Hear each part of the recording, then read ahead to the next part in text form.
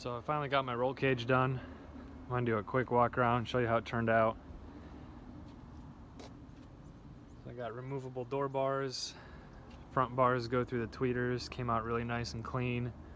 I did a black brush on Rust-Oleum paint and wrapped a bunch of it in this carbon to make sure I don't scuff it up. Tillett racing seat. Love the way that looks and feels. Not sure about an 8-hour drive, but for what I'm doing, it's awesome. Got my chute handle mounted. There's the back bars. Titan Motorsports bolt-on chute mount, Stroud parachute.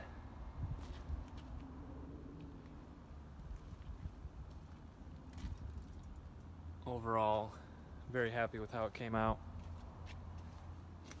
Took it to a local event before the season's over and actually managed to run a personal best right off the trailer. Still figuring out when to pull the chute, scatterbrained. 849 at 170 with a 138 60 foot. It was pretty chilly. Once the sun went down, the track wasn't as sticky, but I did manage a 131 60 foot. I had to let out that pass. There's a little stick shift class I went in.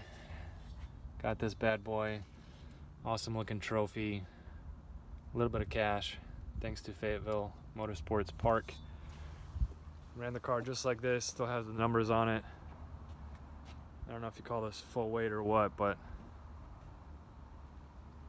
still drive this on the street if I wanted to. But go ahead and watch the videos and enjoy.